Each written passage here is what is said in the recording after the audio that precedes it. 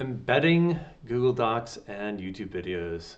So I'm just going to show you what I did in that first video in a little bit more detail. So I logged out in account settings of my Google Drive.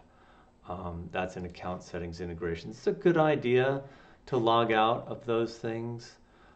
Anything that Miro doesn't need access to, or if you're not using Miro for a while, log out all that stuff. And now I'm going to go to the upload menu in Google Drive, and it'll ask you to sign in because this is what it'll do the first time. It'll say, okay, sign in with your Google account. Great. You got to give it access to all your Drive files. It can't do it one at a time for whatever reason.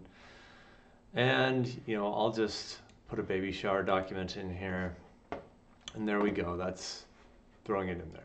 It's just showing you that you have to log in and log out of Google Drive and any other private document system that you have if you want to embed them in here.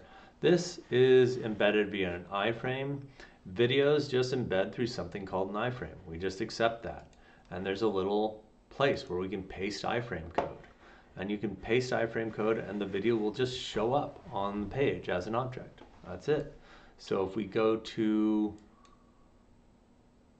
this video I was looking at before, and we go to share, that's where YouTube has the embed code, and it starts with the word iframe, ends with the word iframe. You don't care, just copy it. There's a copy button on every video site for the embed code. It embeds here with this little paste iframe thing on the more tools menu. Paste it, embed, and you're done. That's it. That's how you put a public video in there.